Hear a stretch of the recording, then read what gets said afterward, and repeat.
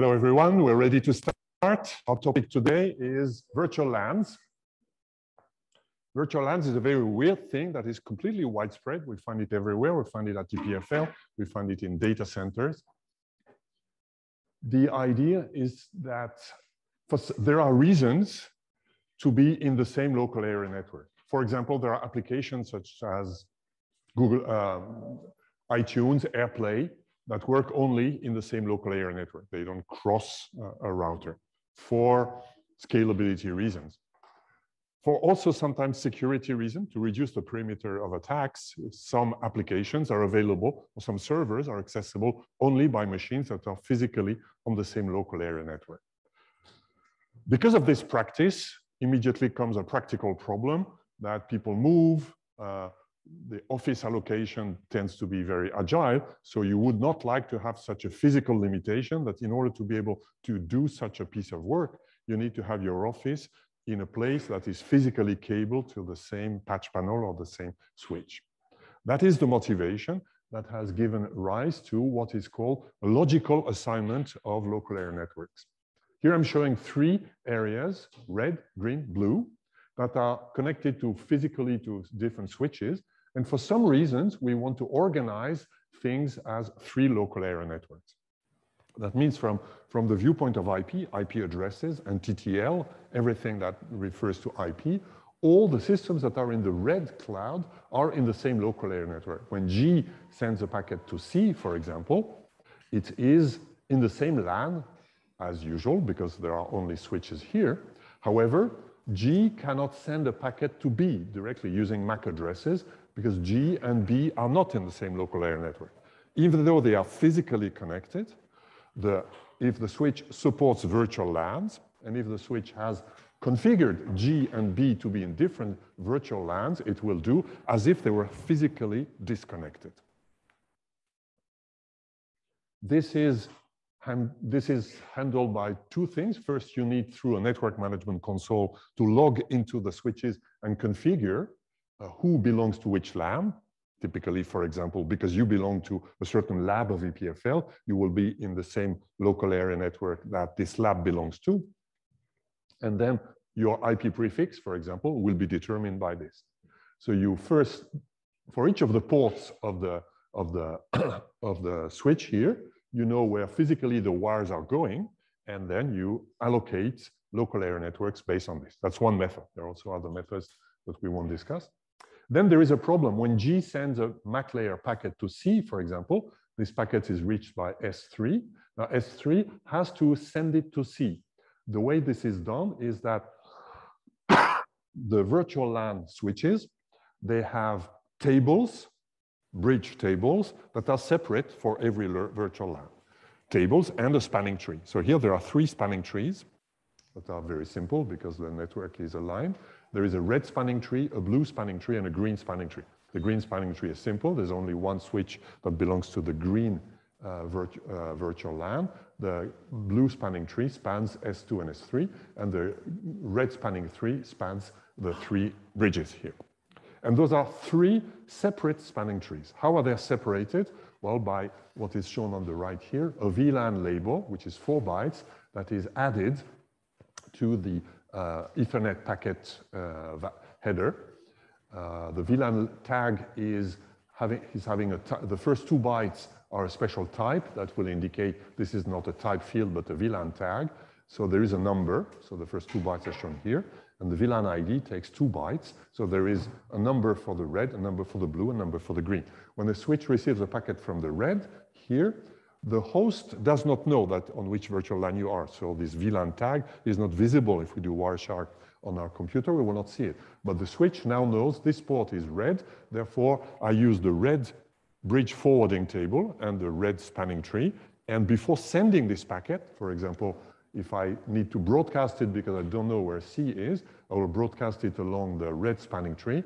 I will insert this VLAN tag so that switch S2, when it receives this packet, no, that's a red packet, a packet of the red virtual LAN. So by this use of tags, it is as if there were physically different cables.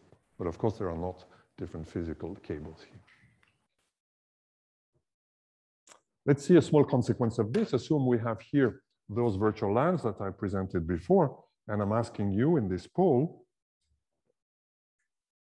A is a packet to send to C, S1 is a virtual LAN switch. What should A do among the things that are presented here?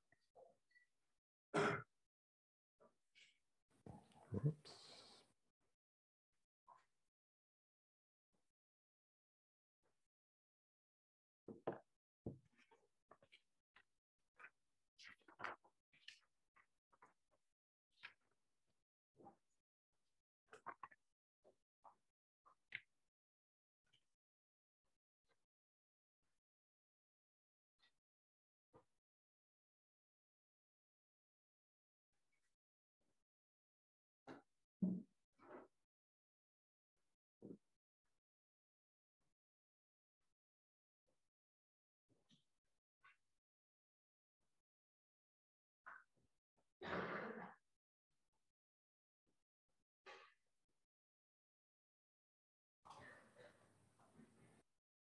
I close the poll in a few seconds. Closing.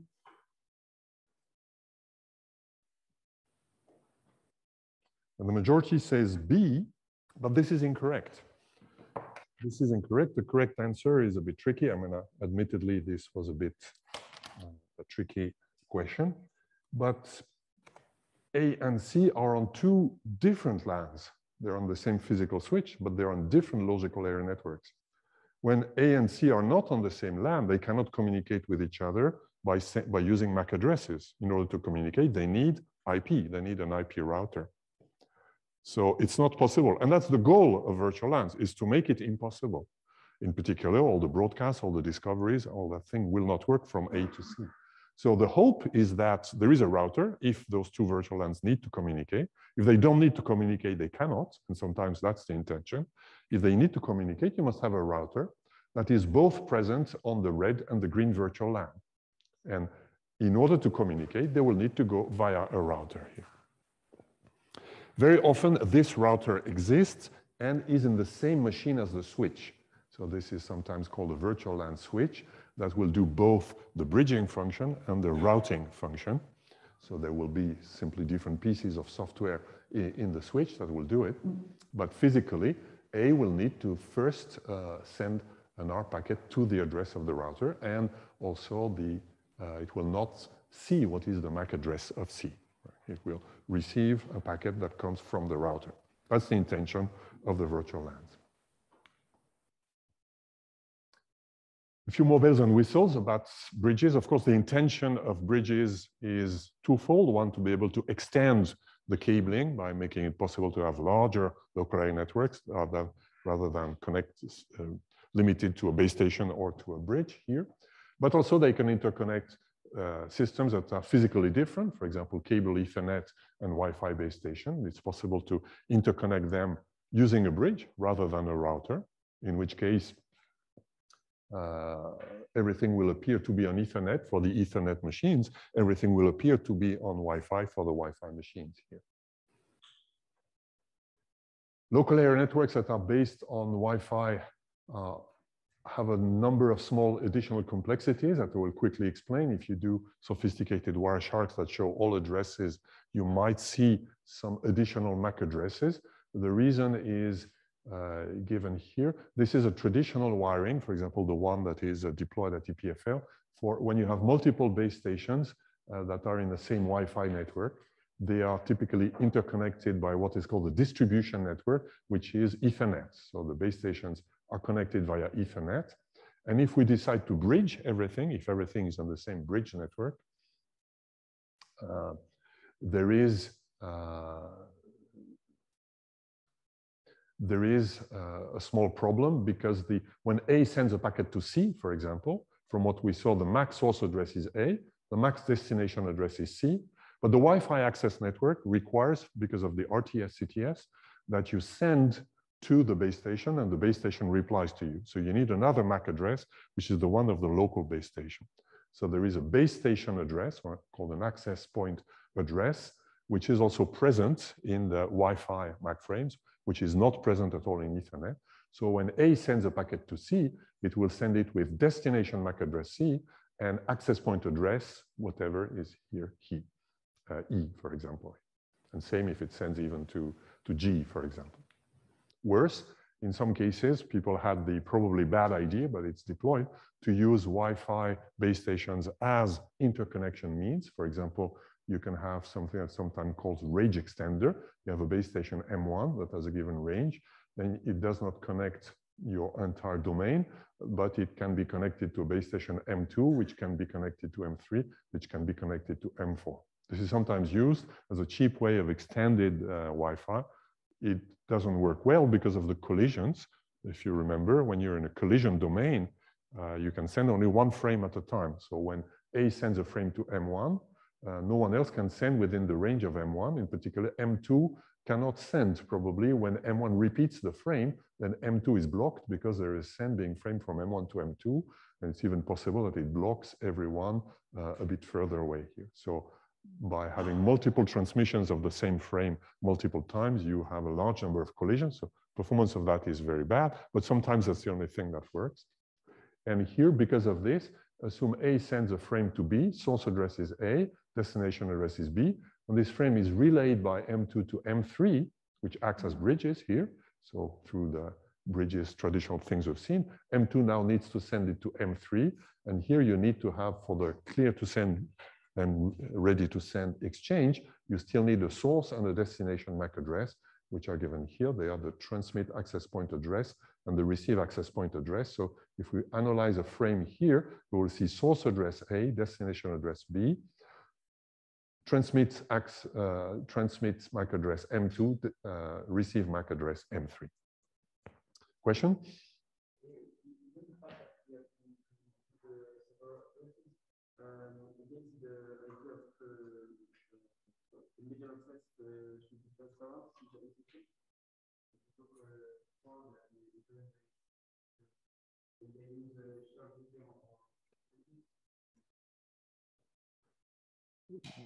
So the question is, isn't that violating the principle we saw last time that the bridge should be transparent? Here it is transparent. When A sends a packet to M1, you don't know whether M1 is directly connected to M2 or whether there is that whole stuff behind. So it's transparent to M1. But if you do a Wireshark between M2 and M3, you will see different things. So small curiosities of the MAC layer. Let's conclude with this little question. Web server sends one IP packet to LA. So M1 sends a packet to M4. We do a Wireshark at point 1. What is the destination MAC address we see here?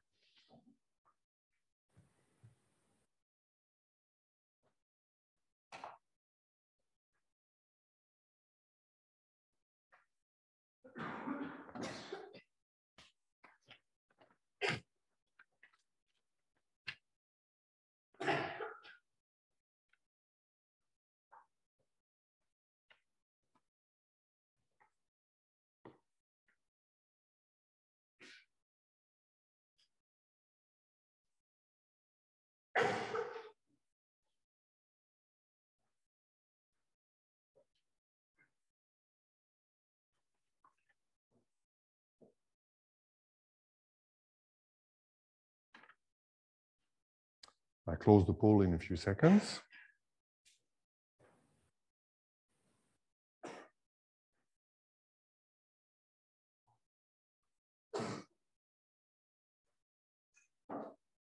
Closing.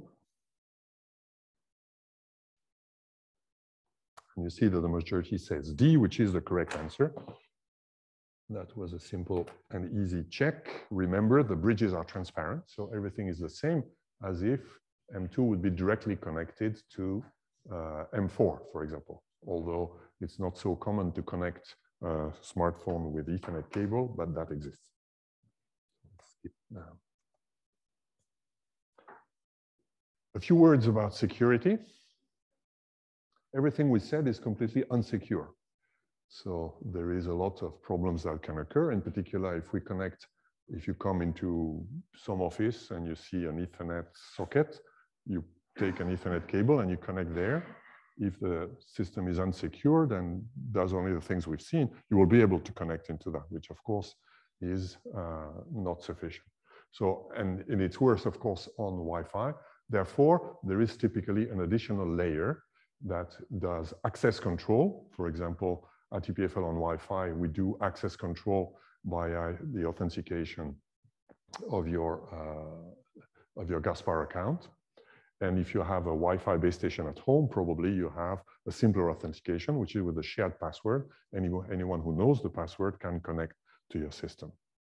This is implemented, of course, by a special protocol and special exchange when you connect to the base station for the first time, and is supported inside the packets by what is called MACsec,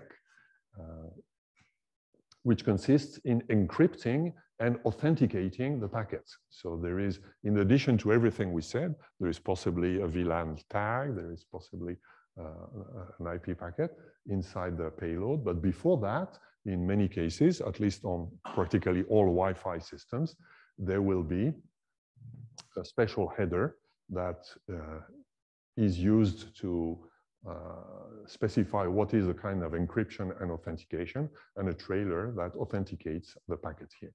And this authentication is authenticating you when you connect for the first time. You means your device and the credentials you gave.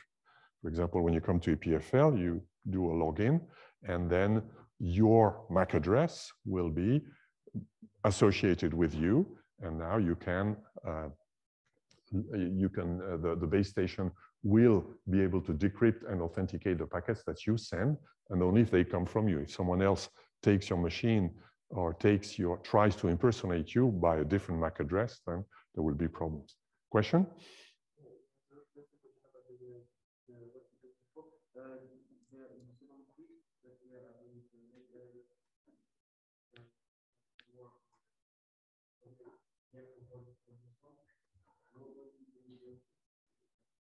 I didn't do it because I wanted to save time, but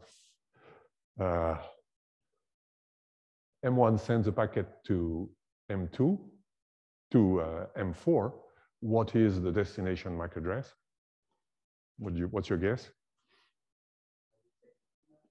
No, it's M4, it's the same. And this is all a local area network. So the destination MAC address in a local area network is the true MAC address of whoever receives it. Sometimes I skip a few quizzes when we don't have time, but their solutions are always posted in the solutions that I post after the lecture. So let's see this quiz here. Assume you connect to EPFL, and because you took this course, you know with the VirtualBox and your Linux machine, you know how to do bridging and lots of things here. So assume you configure your machine to be a bridge between you. So you connect with your PC, you configure a machine to be a bridge, and you connect a friend through Wi-Fi, for example, through an Ethernet cable directly. Will it work?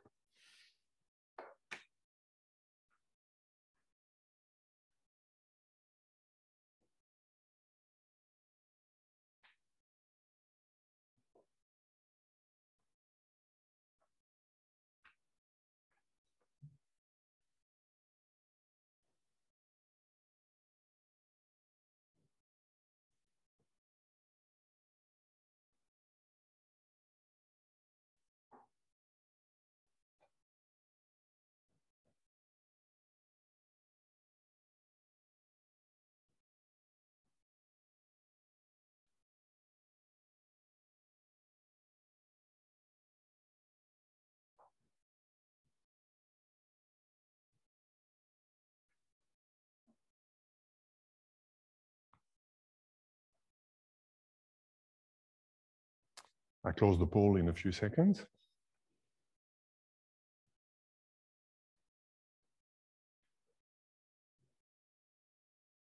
Closing. And the majority says C, which is true. It should not work. You can try it.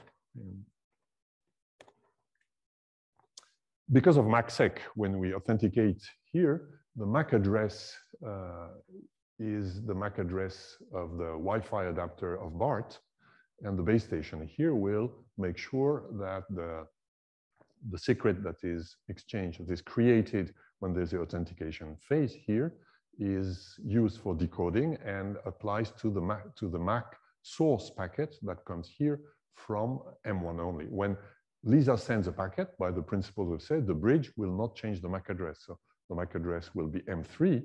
So the base station will see, oh, that's somebody who's tried to impersonate BART. It's a different MAC address. It doesn't work. Fortunately, we can say we are well secured at EPFL. Okay, now BART, who took this course, wants to try another thing. Instead of configuring his PC as a bridge, configures it as a NAT. Will it work?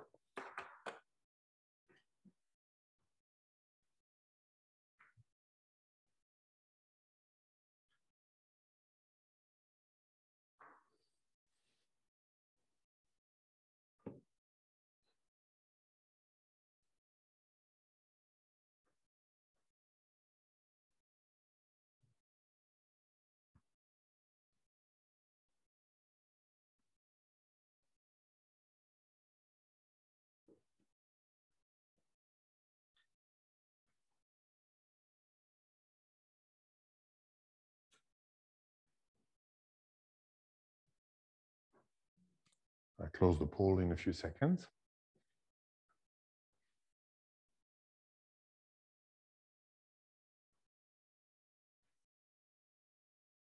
Closing.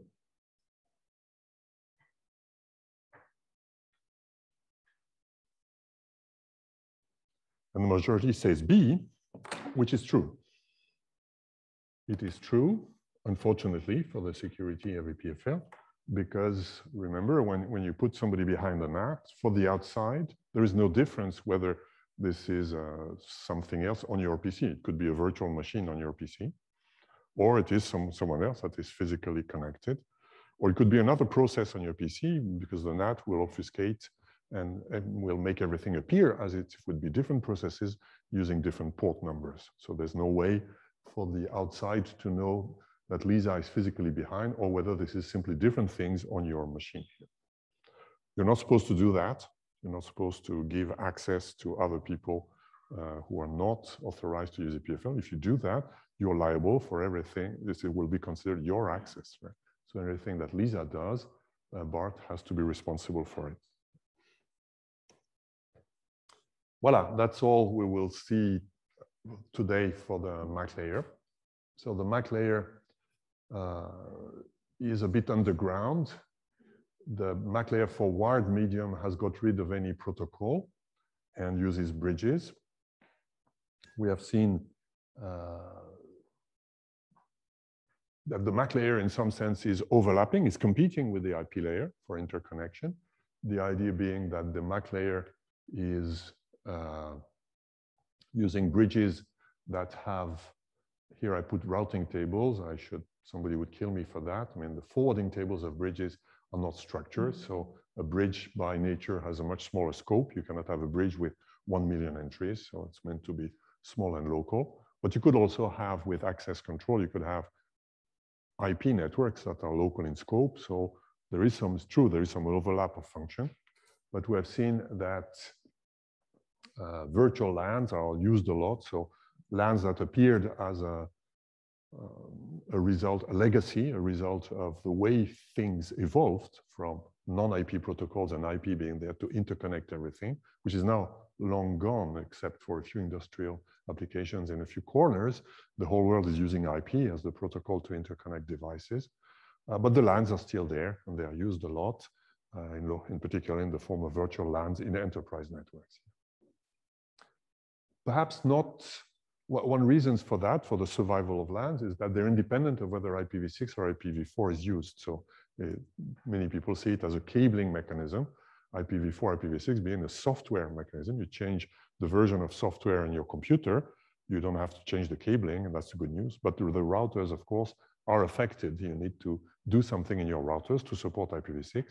For example, I've been asking for 10 years that we have IPv6 in the Wi-Fi network of EPFL.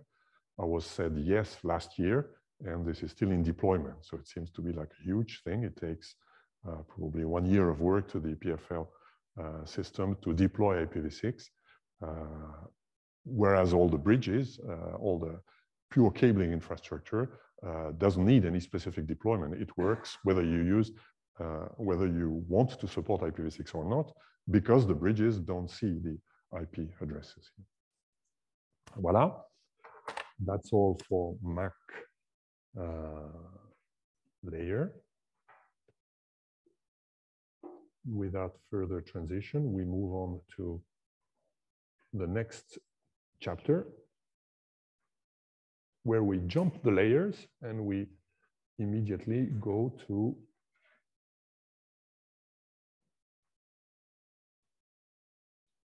the transport layer.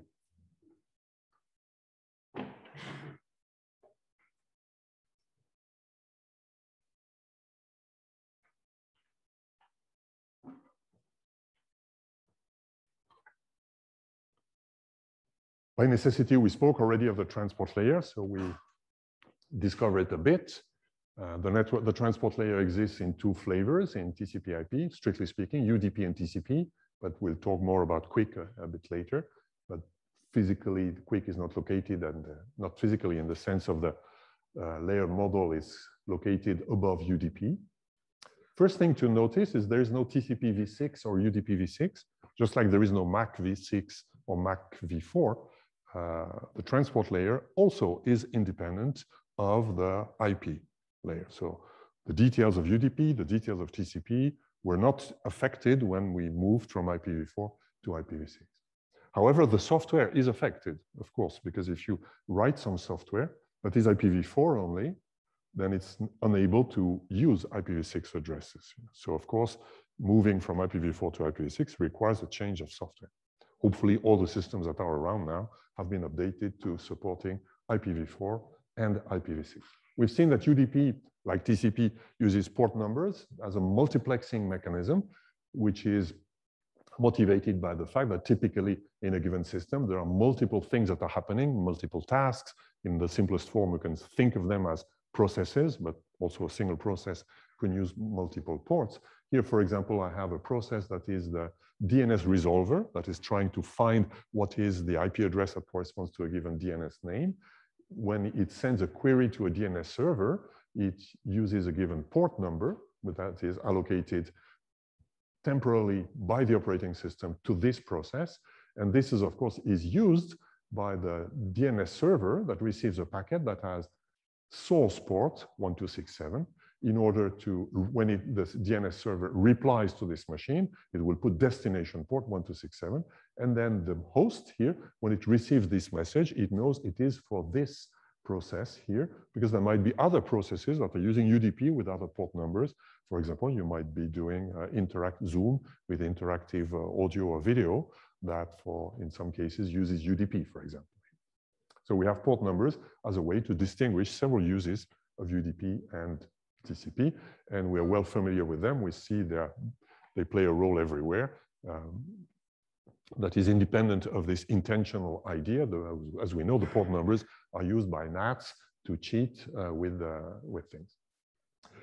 Other than putting port numbers, UDP is essentially doing nothing. So UDP is adding a source and a destination port numbers. Each of them are 16 bits. It adds also a primitive checksum, which is meant as a relatively simple error detecting code, and also a message length, in case in particular there would be some padding here. So UDP is really the minimal transport layer. In fact, we never use IP natively. If you want to use the IP packet here, we can view UDP as being the simplest way to use IP. I mentioned a DNS server and a DNS resolver. What is exactly the definition of the word server?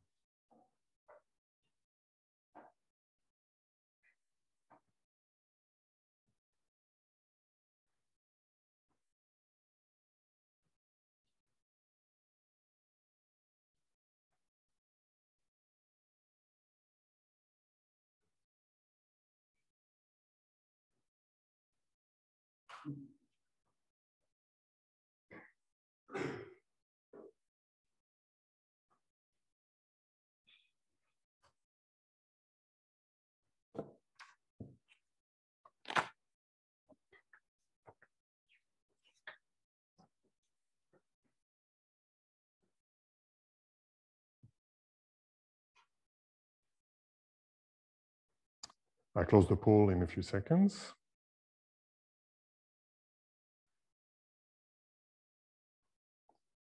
And the correct answer in the context of UDP and TCP is the answer D, is the role of a program that waits for requests to come. If you want to have two machines to communicate together, you have a bootstrap problem.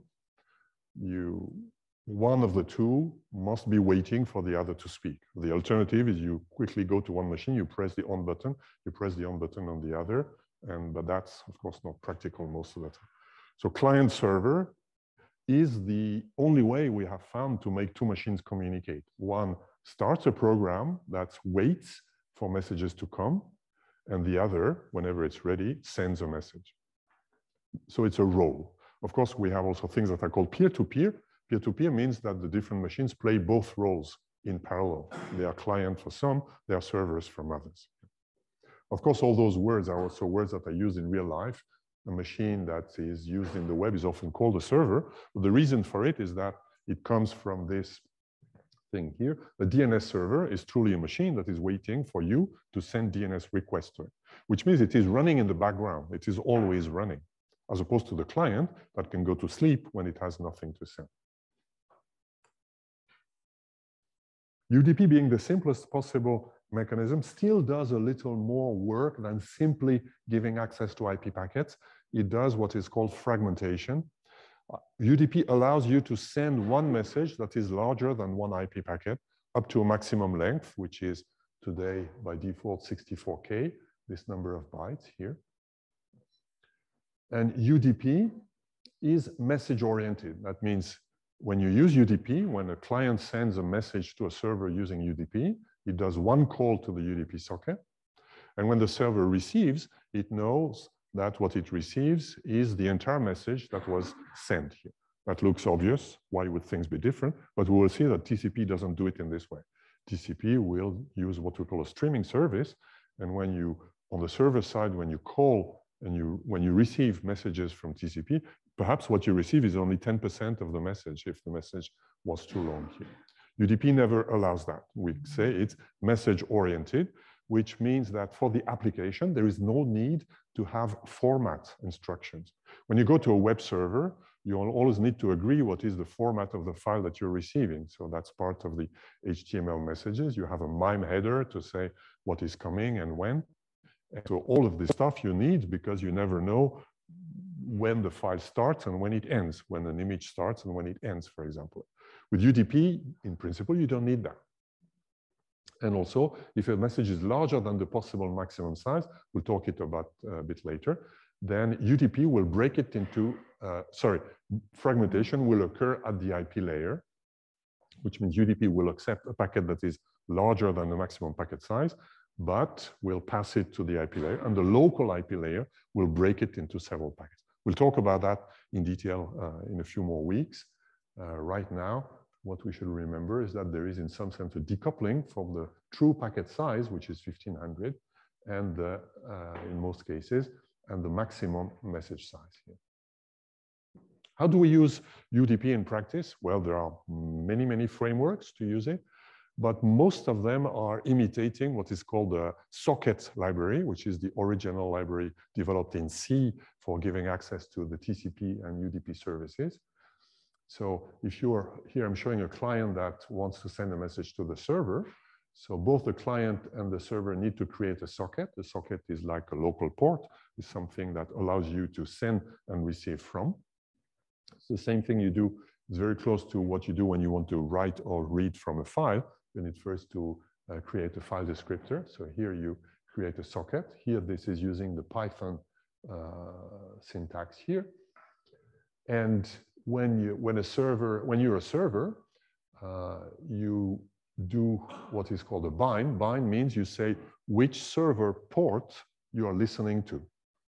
When you're a client, you don't care typically because the port does not have any meaning for you. We've seen that as a client, you receive a temporary port number that is used only to know whom to send it back to. But you don't know this port number. Most of the time, we don't care. When I go to a DNS server, I don't know which port number is allocated to me, and it is not important for me to know. But I need to know that the DNS port server is 53. If the DNS port server is on 52, which is possible, but would be wrong because 53 is reserved for DNS. But if you try to do it and if you have enough privileges on your operating system, you can do it, then it would be wrong. So the nature of the client-server system is that the server port must be well known. Otherwise, the client will never know how to go there. So since it's well known, we don't leave it to the operating system to give us a number. We ask the operating system to connect us to a given port number, which is done here by this instruction. Once this is done, you do a receive call, which is like reading from a file. If nothing has arrived, then this is a blocking call by default. So the server hangs and waits for something to come. If there is a client that is sending, the client will also create a socket, will not bind. In C, we need to bind explicitly, but in higher level object-oriented languages, the bind is done by default here. If you don't do that, then you get whatever is given to you by the operating system. And then you send a message. UDP is connectionless. Connectionless by default means that you can send to anybody, which is visible here in the type of primitive that is used. We say send to. Send to means we have at least two arguments to give, the message we're sending and the address, the destination machine IP address and the destination port number. So you send to a given server, port 53, for example, here. Hopefully this guy will receive it and hopefully will do more. But if your goal was only to send and die, then you can simply die after a number of send, and then you close the socket. You need to close because any resource that is not closed properly might still be consuming some resources, or might be memory leakage if you don't close things properly. So this is how this would be the most simple interaction that we can think of. I mentioned that UDP does not depend on v6 or v4, but there is still some dependency, and this dependency is whether you decide that when you create a socket, you have to decide whether it's an IPv4 or an IPv6 socket. Because the IPv6 socket will use IPv6 addresses and IPv4 will use IPv4 addresses. We'll say there is an intermediate in a second, but as a first statement, a socket needs to be v4 and v6.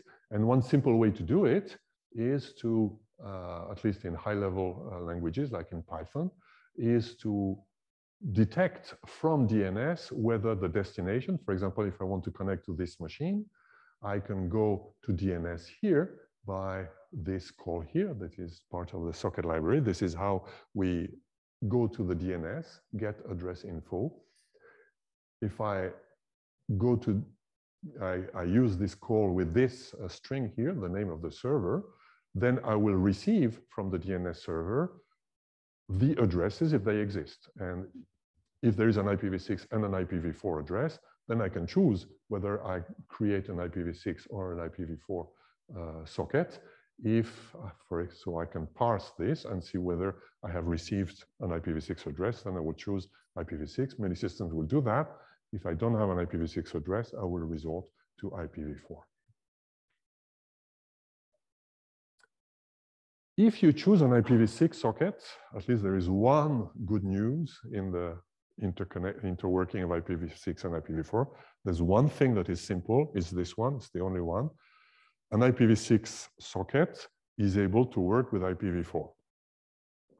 Right, so not by default, many systems don't like it by default, but with a bit of working, with setting the option properly, you can use an IPv6 socket on a dual stack machine. I say it can work with IPv4. Still, the socket works, but working with IPv4 means you receive an IPv4 packet. If you receive an IPv4 packet, that means you have an IPv4 connection. That means you are a dual stack machine. You have both IPv6 and IPv4. In this case, if somebody sends to you to your IPv4 address, I mean, you have an IPv6 and IPv4 address. If someone sends to you to this address and to this port number, so this socket is bound to this address and to that address, and because it's with this option, we bind it to both and to a given port number, then you will be able to receive. Of course, an IPv6 socket views the world as IPv6 addresses. So we need to map IPv4 addresses into the space of IPv6 addresses, which is a trivial problem because the space of IPv6 addresses is much larger. So there is a reserved prefix, which is this one here, lots of zeros followed by 16 bits equal to 1. That gives this prefix here. And this is a prefix length of 96 bits because we have then just enough bits to write an IPv4 address. So when this IPv6 socket will receive an IP packet that comes from the source address 1234, IPv4 address, it will believe it comes from an IPv6 machine that has this address here. So this is the format called IPv4 mapped IPv6 address. There are multiple mapping of IPv4 and IPv6, so it's one of them. The IPv4 mapped IPv6 address means it's an invalid IPv6 address. There is no interface that has this address, but it's a valid IPv6 address in the context of a socket that receives something. And it means it's really coming from an IPv4 machine, not from an IPv6 one. So that's something that will facilitate if you deploy something on a dual stack machine, then you can write IPv6 sockets only. How does the operating system views UDP? Typically, sockets are implemented in the operating system. They're also implemented on systems on a chip, but in Linux or Macintosh or Windows, this is how they are viewed. So the IP layer and UDP are all processed by the operating system. When an IPv4 packet comes from an Ethernet interface, for example, we know from the ether types an IPv4 packet.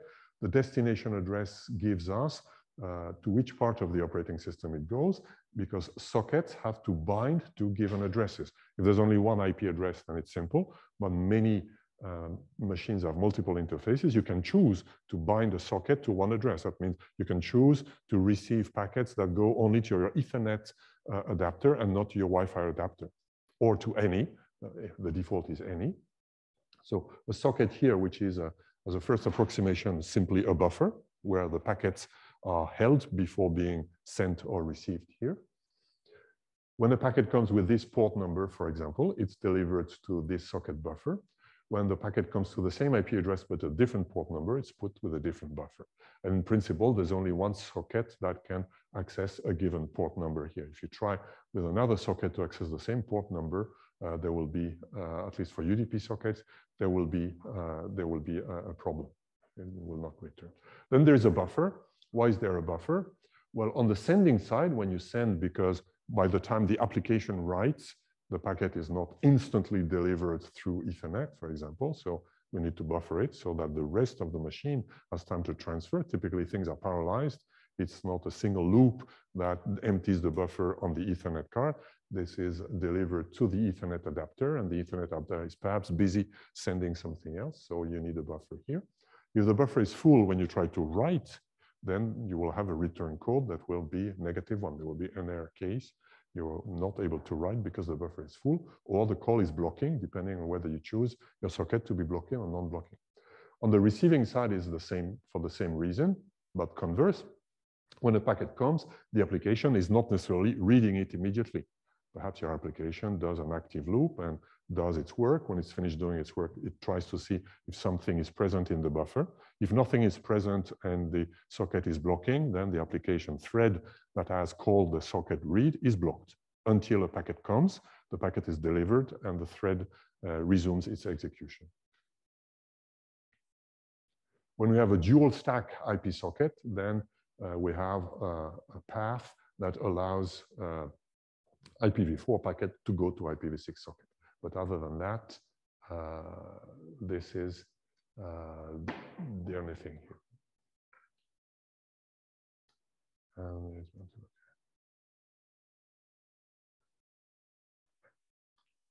Yes, that's what I mentioned here. No. I mentioned here in those words, I use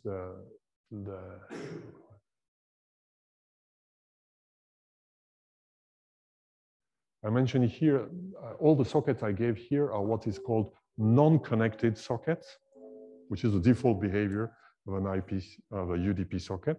A non-connected socket is a socket that allows you to send to any remote machine and to receive from any remote machine. So the calls you do to use that socket is send to and receive from.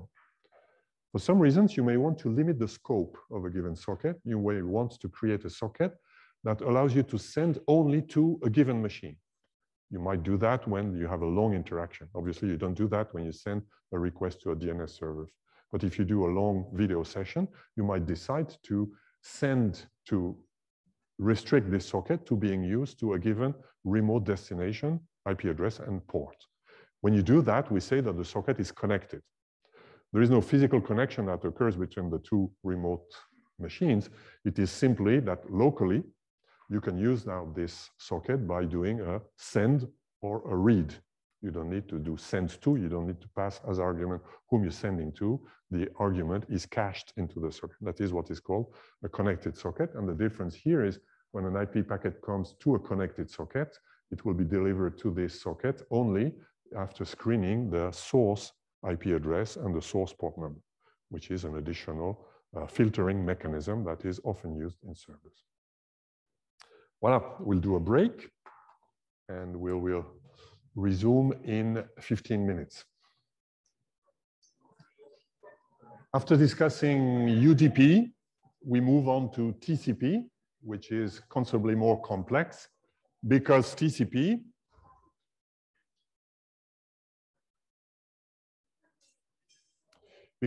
is taking care of repairing packet losses. In the internet, packets may be lost. Why can packets be lost? Why would you build a system that loses packets? Seems like a weird thing to do. Well, we try hard not to lose packets. Yes, question?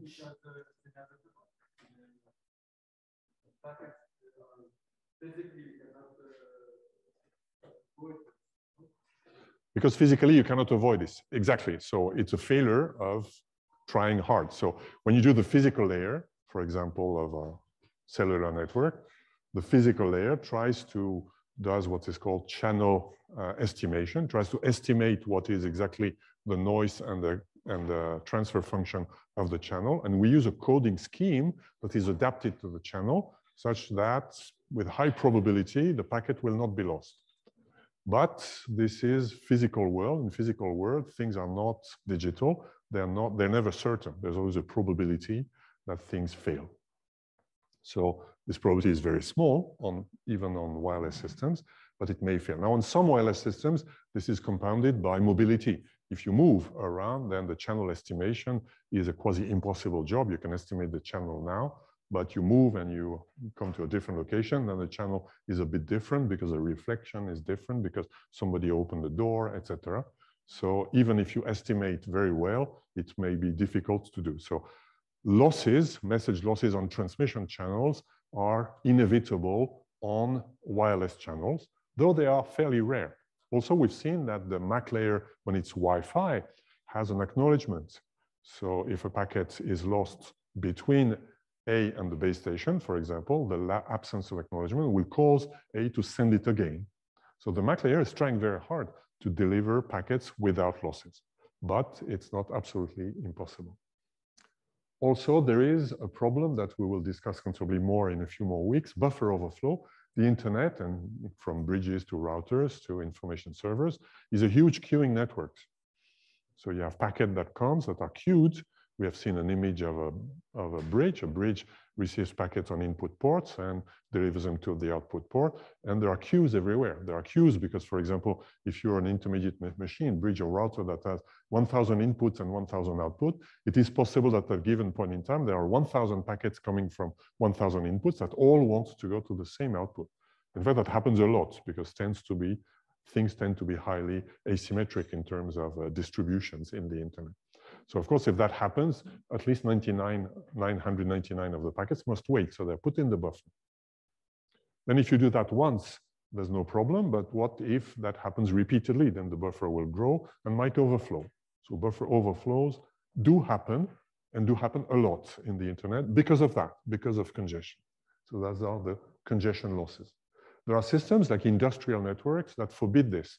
If you send a command from a control center to a robot in an automated factory, and the instruction is move the arm by 3 degrees, you don't want this packet to be lost because there was overflow, because somebody was watching YouTube on the same infrastructure. Of course, you don't want this to happen. So in industrial networks, there are specific mechanisms where congestion losses are forbidden. But that gives rise to radically different things. In the internet, none of the internet is doing that. Industrial networks are, real-time networks are doing it, but the internet is not doing it. Well, so we'll see that there are losses, and those losses must be repaired here. So if you use UDP, you have to handle that. If you ask a question to a DNS server, what is the IP address of this machine? You send a single message. Maybe this message will be lost because of congestion, because of all the reasons we said. But since you're waiting for an answer, you will time out. So you emulate what we call the stop and go protocol. You send a message. It's more than just an acknowledgement. You want also the answer to your question. If the answer doesn't come after some time, we'll send it again. And if it doesn't come, you will send it again and again. And after a number of times, you will give up. If you do that at the application layer, of course, that makes your application considerably complex. So the idea of TCP is to do it once for all, such that as a programmer, you don't have to do it at all. So as a programmer using TCP, you can assume packets are not lost. Of course, you should not be naive and believe in the two beautiful things. It may still happen that things go wrong. Because, for example, if you connect to a server, somebody cuts the wire or disconnects the server was transferring a video to you, the wires are cut, then the transmission will not continue. TCP will not be able to repair something that is physically broken. So TCP, when we say TCP offers a reliable service, that means it offers everything that can be done by the software to repair the losses is done by TCP. So you don't need to do it. But you might still want to catch the case when it breaks. That, for example, if your file is not transferring after some time, it probably means the connection is broken, means you don't have to worry about sending a packet again or something. You probably need to stop and start again in some time later. So that's what TCP does. How does TCP do it? Well, it numbers the data per byte, and it offers what is called an in-sequence lossless delivery of packet.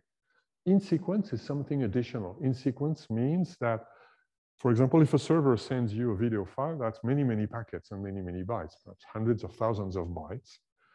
The server will put them in the pipe with a given order. Now, if there are multipaths in the internet, when we talk about the routing protocol in a few more weeks, we'll see that that's a very common thing for reliability in particular. So we have very often multiple paths from A to B.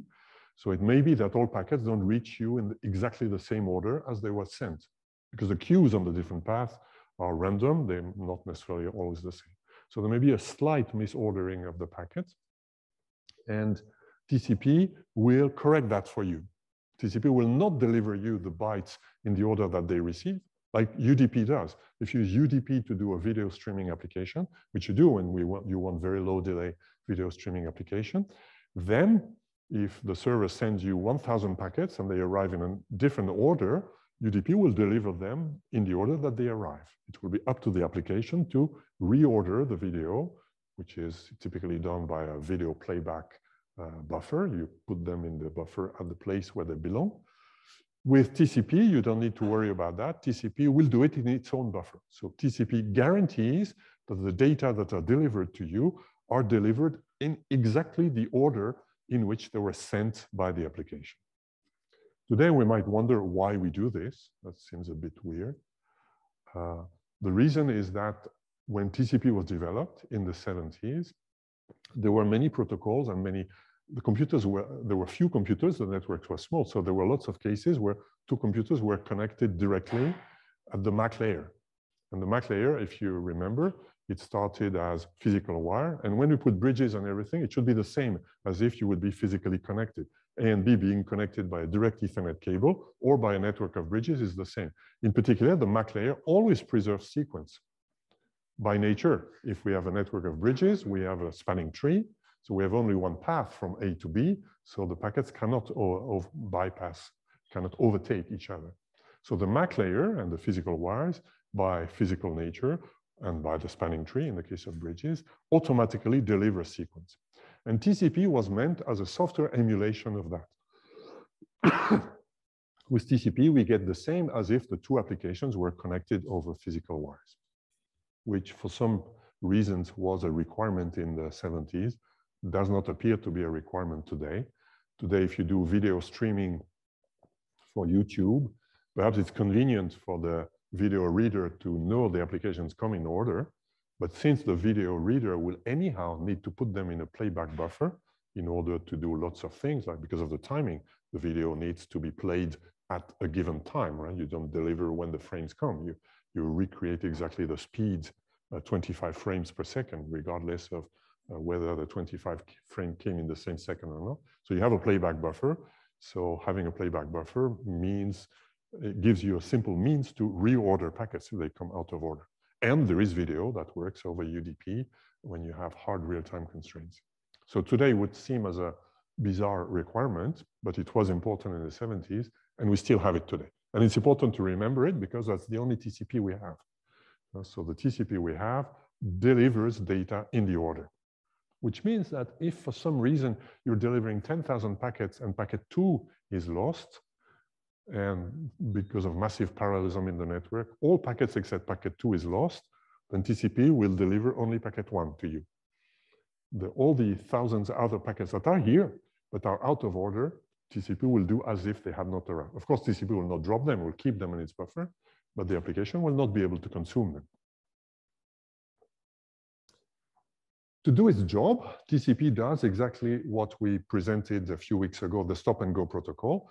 It waits for an acknowledgement for every packet, but contrary to the stop and go protocol, TCP will not do stop and go. It will allow to send multiple packets before waiting for acknowledgements. Since it sends multiple packets, it needs to know which acknowledgement is for what. So the acknowledgements are numbered. And since TCP is delivering a streaming service, the numbering is per byte. So a TCP acknowledgement is saying, here are the bytes that were received. Here is an example.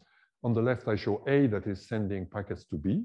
The first packet is sent. It has 500 bytes, which is given by this sequence numbering range here.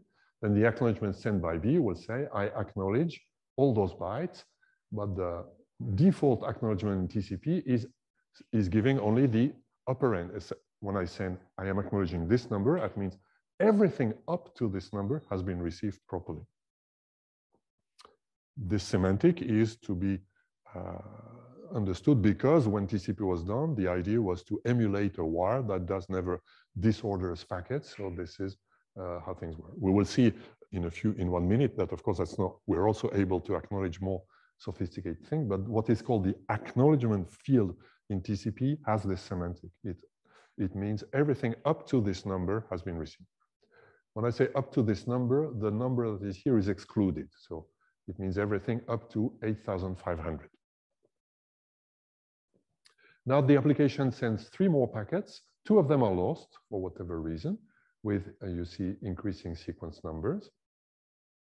Then when B will receive this second packet here, it will send an acknowledgement, but the acknowledgement will be for this number. It has received here a block of data, but it is out of order. It will not, in the acknowledgement, say this here. Now, sooner or later, we will see that if in a more sophisticated version, there's another field that will allow to signal that this has been received or not that, but the acknowledgement field itself does not give more information. Assume for some reason the acknowledgement is lost. That can also happen. An acknowledgement is in fact a TCP packet. It can also be lost here. Then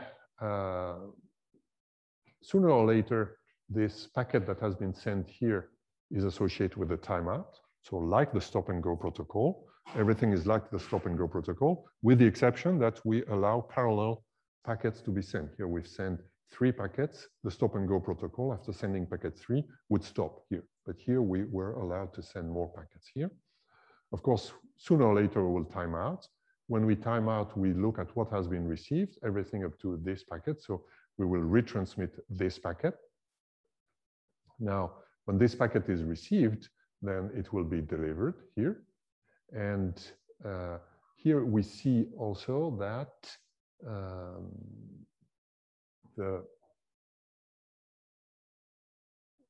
this packet will be delivered, then it's acknowledged, and after being acknowledged, the other packet will also be sent. Okay, so nothing fancy. That's the basic operation of TCP. And that is how the first TCP was. Now, very quickly, people realize, yeah, but the reality is a bit more complex. The two A and B are not connected over a single physical wire, but over a network that may disorder packets. So it may be that we lose some packets and we, or even disorder them, and we may need to do what is called selective acknowledgement. So a great invention of the 80s was to add a more sophisticated semantics to this. Seems completely trivial today, but this was not done at the beginning. Of course, what would happen in a case like this, the acknowledgements would combine this field here. So the way it's done is the acknowledgement field, as before, says everything up to that number has been received. Then but I've received more, and here I'm indicating that I have received this block here. Now, when I receive this, when A receives this acknowledgement here, A knows that this first packet has been received, but also the packet sent at line 5 has been correctly received. So A is able to repair the loss by sending a packet that is merging packet 3 and 4. Here we can merge because those are relatively short packets, 500 bytes. The maximum size of an IP packet is around, depending on various details of the protocol, is around 1500 bytes. So we could put 3 of them in one IP packet. Here we did only one. Why did we do only one? Well, perhaps because the application was creating 500 bytes only. So we send as soon as we can, or as soon as it's reasonable to send. But if we need to repeat, there's no reason to send 2 packets if it fits in one. So we send them in one packet. This is a side effect of the fact that TCP offers a streaming service. TCP doesn't care about how the application decided to break the sending into sending events. So here the application has done 4 sending events at line 1, 3, 4, 5. With UDP, it would be important to preserve that. So with UDP, it is important that the destination receives 4 different things because the application has done 4 different messages. With TCP, we say no. TCP is offering a streaming service. So when the destination receives, in fact 3 packets. The application has done 4 writes, but the destination receives 3 packets. Those packets are put in the receive buffer of TCP, and they can be delivered here. Then once this is received here, we see there is no loss. So the acknowledgement that is sent here acknowledges everything. There's no need for a SAC block because now everything is contiguous. So this is very simple. This is what you need to do when you depart from stop and go and allow to send more than one outstanding packets, and you allow to continue to send. Here you send at line 5, even though some things were lost here. Now, of course, if you do this, you need a receive buffer because, for example, when we see here this packet has been received here, it is not delivered to the application, but it is, of course, present here. So you will keep it in the buffer. So packets may need to be resequenced because TCP requires to deliver things in sequence. And also they may need to be stored until they are made visible. Therefore, TCP needs a receive buffer that is part of the default setup of a socket. In a TCP socket, we specify, by default, we don't specify, but if we want to play, that's the socket buffer size.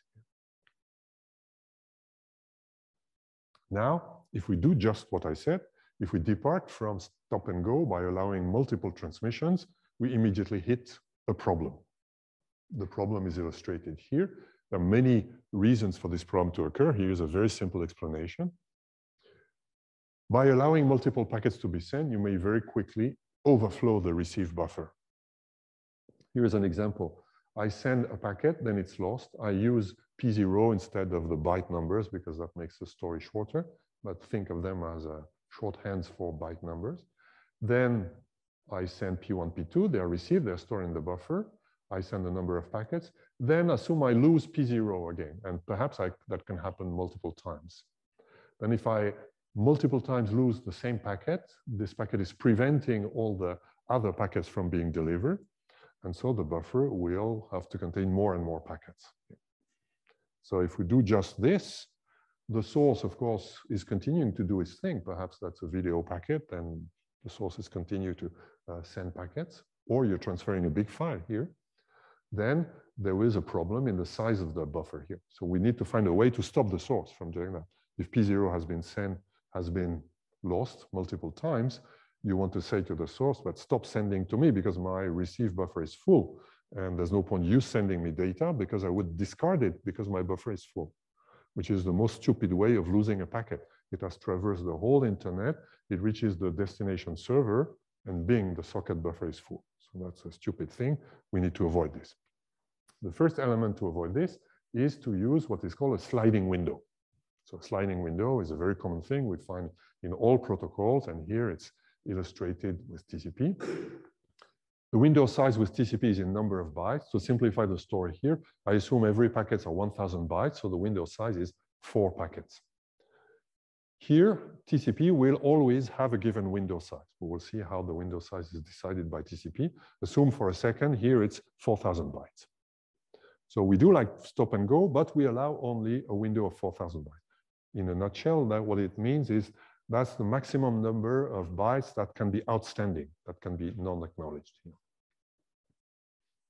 So the only sequence numbers that are in the window may be sent, and the window changes when we receive acknowledgements. So here, we're allowed to send 3 packets, so we send them. When I don't receive an acknowledgement, for example, if I would be able to send those 4 packets, 0, 1, 2, 3, instantly, then I could send them instantly, but I could not send packet 4. I can send only 4 packets, 0, 1, 2, 3. In order to be able to send more, I need to move the lower side of the lower edge of the window, and the lower edge of the window comes when we have acknowledgement fields, when everything is acknowledged, everything, not selective acknowledgements, but cumulative acknowledgements. For example, here, when the first packet A equals 0 is acknowledged, then the window moves and I can send 1, 2, 3, 4. We see here, this is what I'm doing. I'm sending all of these packets here, and then I receive 1 acknowledgement, so I can send 1 more, the window moves. But here I have sent 4 packets that are all in the window. 2, 3, 4, 5 were sent, and none of them were acknowledged. And sorry, I should not say none of them. In order to move the window, I need to receive an acknowledgement for packet 2. As long as packet 2 is not acknowledged, the window cannot move here. So here I'm blocked. This is how, by this window size, if the window corresponds to the size of the receive buffer here, then I'm blocking the sender, which is exactly what I want. If the sender has not sent acknowledgement, perhaps it means it's busy processing them, or there has been repeated losses, like we said before. In order to move things, I need to receive the acknowledgement for number 2, which is here. And we see here a mode of operation where the rate at which we send packets is exactly the rate at which we receive acknowledgements. And we see that the window moves by 1 at every acknowledgement that is received, and the source sends exactly 1 packet. In fact, we illustrate here exactly what the window is doing. It is controlling the rate of the source here to be exactly the rate at which the destination is receiving acknowledgements, which is presumably the rate at which the application is consuming data.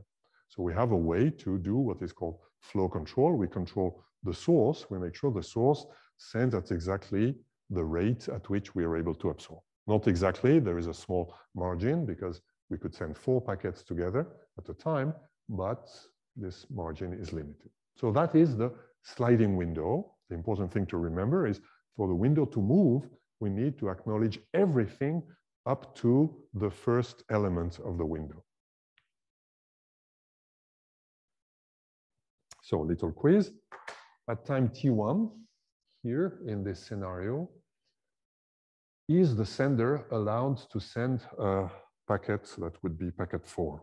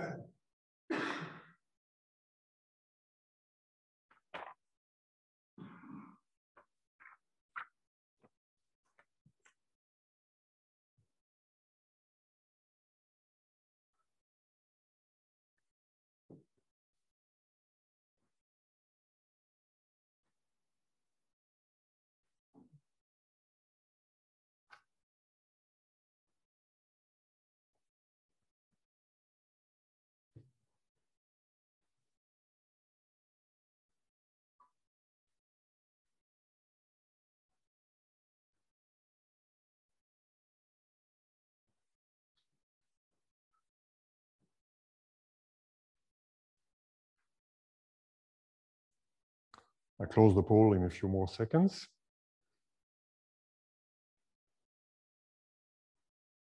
Closing.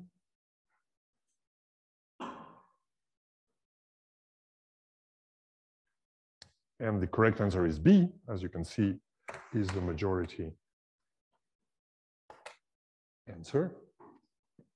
The rule of the sliding window says we need everything up to packet 0 to be, we need that all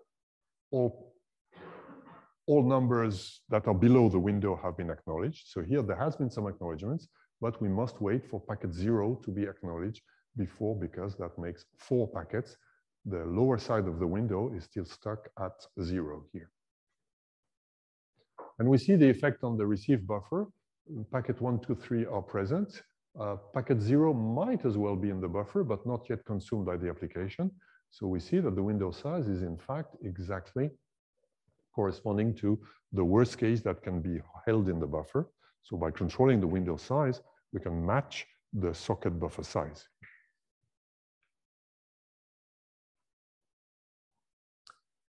Now, that's not the only thing of the story. In principle, a window was developed to protect the buffer, but it's not sufficient. We need something else. Because there is still the problem of the packets that are lost. And we've seen that if we have repeated loss, packet 0 being lost repeatedly, that may cause the receive buffer to become larger and larger. But there's another reason for congesting the receive buffer. It is if the application that consumes the data is very slow.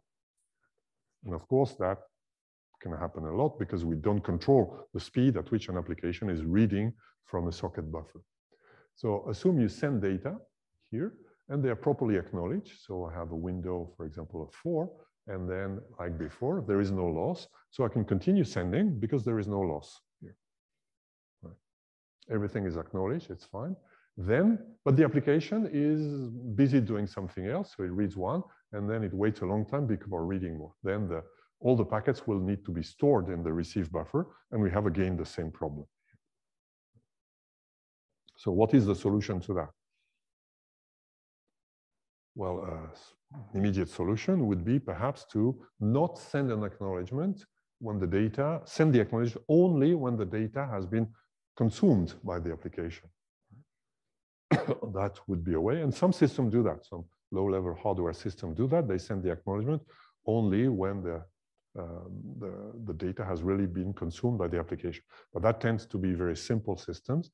In data centers or for TCP-IP servers, it's not a good idea because the machine, the computer here is very complex. The packet has been received correctly. So if you delay the acknowledgement, you give wrong information. The acknowledgement is here to give information about what has happened on the channel. Was the packet lost or not? The packet was not lost. So if you delay the application for 10 minutes because the application is very slow, of course, the source will deduce that the packet was lost here. And we will see that is used, for example, by congestion control. So that's a bad idea. That's not what is done. Instead, what is done is to constantly adapt the size of the window by sending a field that is called a window advertisement back to the source here. So in the case that was given before, the destination would instruct the source by sending, now I'm congested, window equals 0. So I stop the source here. So the size of the window with TCP is constantly adapted to the available part of the receive buffer. what is the available part? Well, we can see it on this figure here. Here I'm assuming, again, the same story as before, but now we see that when we send in the return channel an acknowledgement, at the same time, we send the size of the window. Here, the window is 2, which is illustrated by here, so I can send packet 0 and 1. And I will send an acknowledgement, the window is 2. And then for some reason, the window becomes 4, which means I can send more. And here we see at the point the receiver is sending window 0. That means it's a stop signal. Why would we be doing this? Well, we can discover here why we would be doing this. Here I'm showing on the right the receive buffer. The dark blue is data that is in the receive buffer, and was not consumed by the application, and the light blue is free space in the buffer. So those packets here, -2 and -1, have been received and act, but they are still sitting in the buffer, so they're congesting the buffer. So from the viewpoint of the sliding window, I have space for only 2, which is what I will do by sending a window of 2. And here, there is a time where the socket buffer is full. So the application is slow, could not consume all the data. Then we will send a window of 0, which will effectively prevent the source from sending more, and therefore will prevent the buffer overflow at the destination. Of course, if you send a window of 0, it's equivalent to sending a stop signal to the source. You should be careful. What are the nasty things that could happen?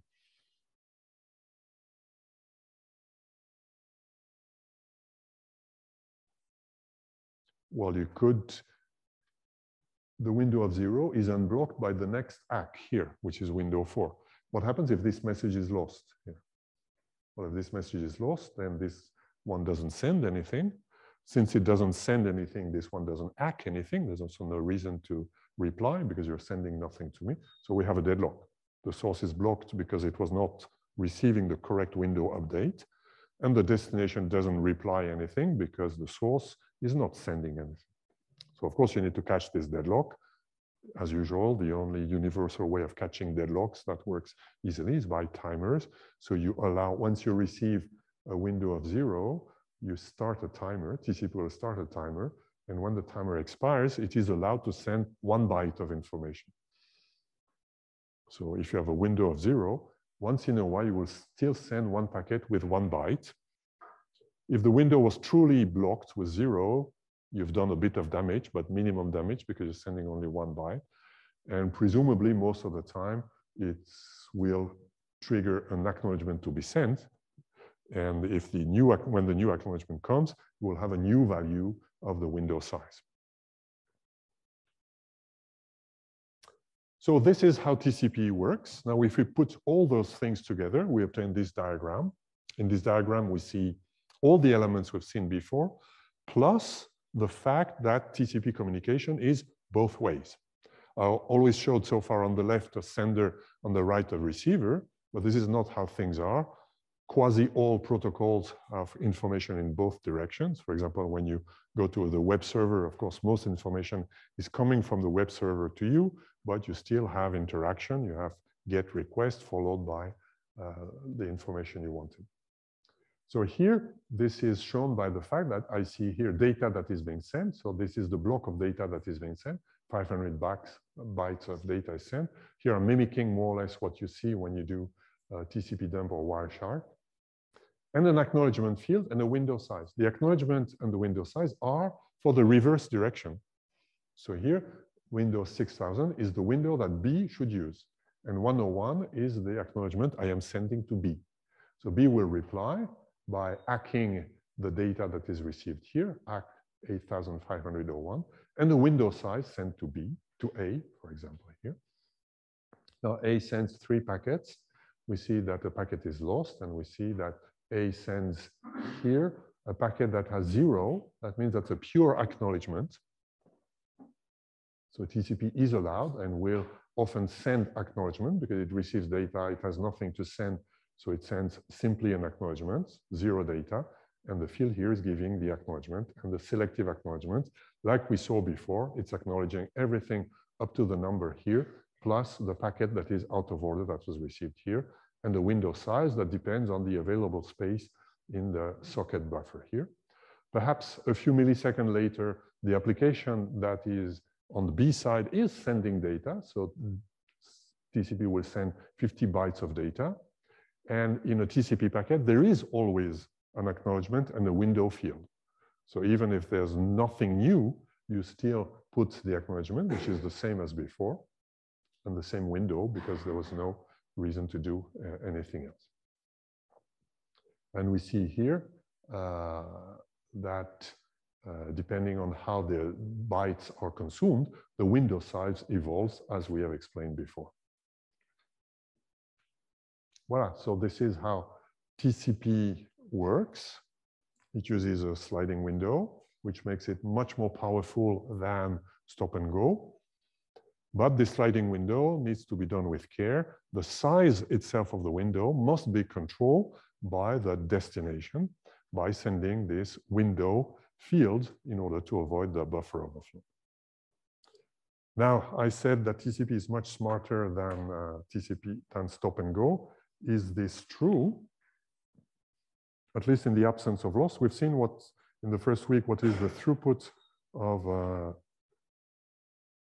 stop and go, and we've seen that it depended very much on the bandwidth delay product. What is the story for TCP?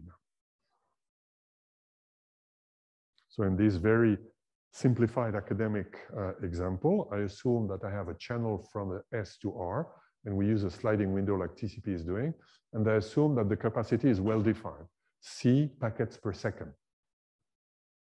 In reality, that's never the case, because we're sharing the link between multiple TCP flows or connections, but assume for a second this number is given here. What is the maximum rate at which these red things can be sent here?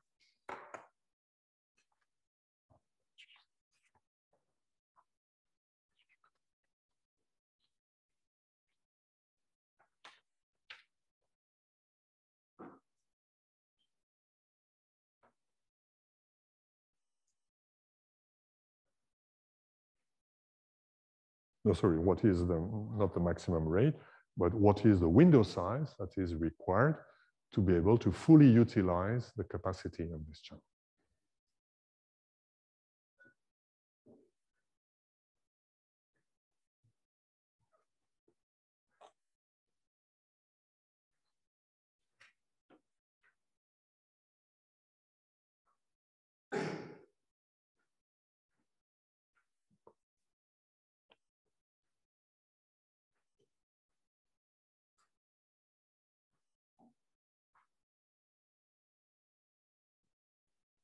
I close the poll in a few seconds.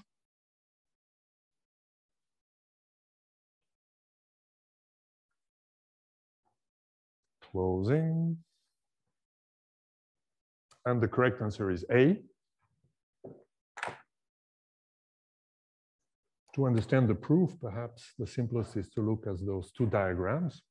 Here is what happens when the window size is less than C, so that's the number of packets per second, that's the bit rate expressed in packets, times the RTT, the round trip time, so the two-way propagation and transmission time.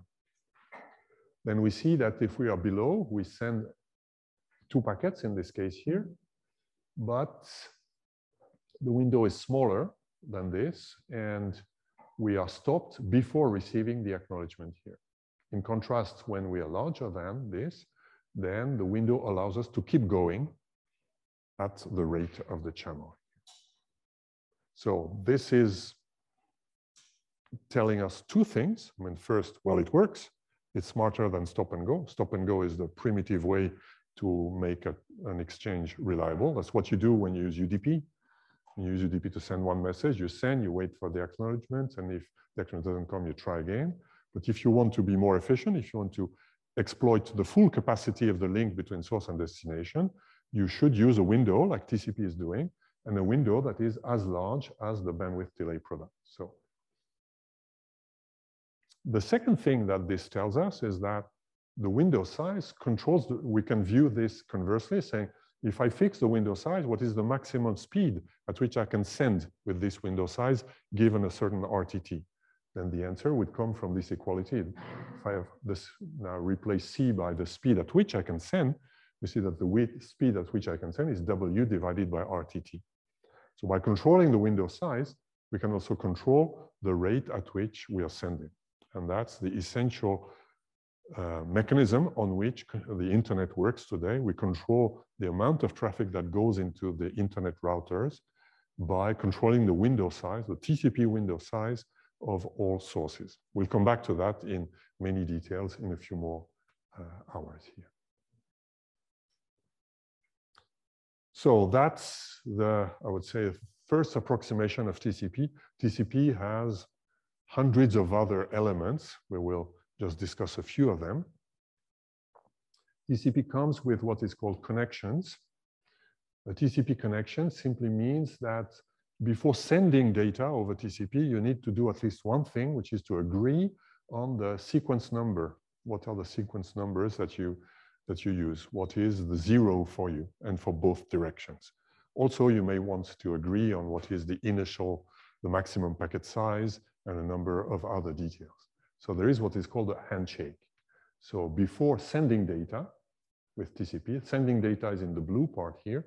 You typically do what is showed here. You send a first TCP packet that contains 0 data, and it's called a SYN packet. It contains one flag called SYN, SYN for synchronization, and where you start the sequence number. You say, my first number is X. And when you receive this, then that means somebody is trying to connect to you.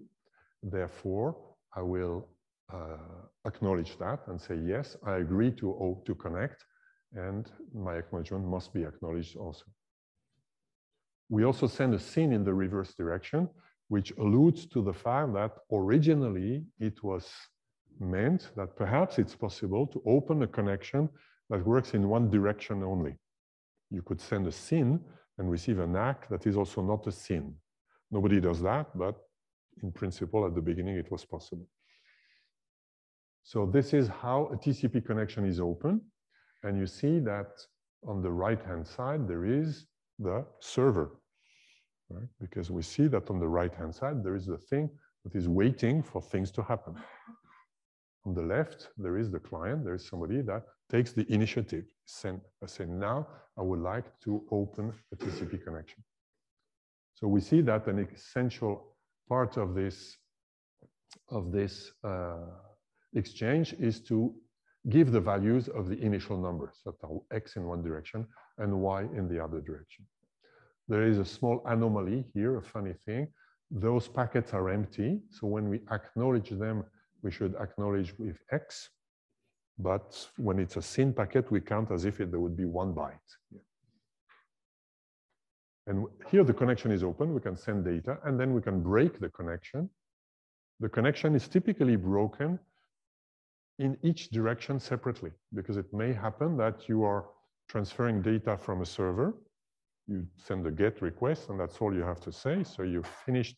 You will never say anything more to this server. And the server is, so you can close your part of the connection from you to the server. But the server can not close it yet because there are still data in the pipe. In particular, there might be some data that is lost and will need to be retransmitted. So you close a connection, at least in a graceful way, that's the way here, only when everything has been received. So you have what is called a FIN packet, which is an empty packet or with a finish flag here. I mentioned the SYN, FIN, etc. Those are all the flags that are in the TCP header.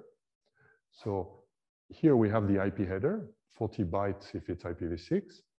TCP, like UDP, contains a sequence number, a source port, and a destination port here. It contains also a checksum, like UDP, the checksum will detect that anything is wrong here in those numbers. If there's an error, the packet is simply discarded. So it's similar to CRC that is used in Ethernet. Then it contains the fields that we said before, the sequence number, which is 32-bit, and the ACK number. So we see that those numbers are very large here. And the window field that we gave here. Then there's a number of things that are not used, like the reserved. And the flags, those are the bits here that express whether it's SYN or FIN. And there are other flags that we will discuss a bit later when we discuss about ECN, congestion control. This has nothing to do with the operation of TCP, but it is put in the TCP header.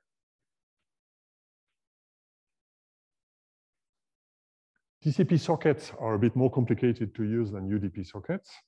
This is showing on the left a client, on the right a server. So like before, on the client side, you open a TCP socket, and a TCP socket is always connected. A UDP socket, by default, is not connected. A UDP socket is a port that is opened on the world and allows you to send to anyone by giving its IP address and port number. A TCP socket requires you to be connected to a specific machine because, remember, there is this acknowledgement thing. So you cannot just send to someone and then to someone else because you will receive acknowledgements for two different streams.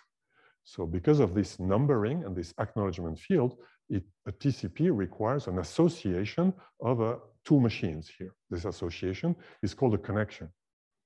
Here it's a true connection in the sense that the two ends of the connection know that they are connected.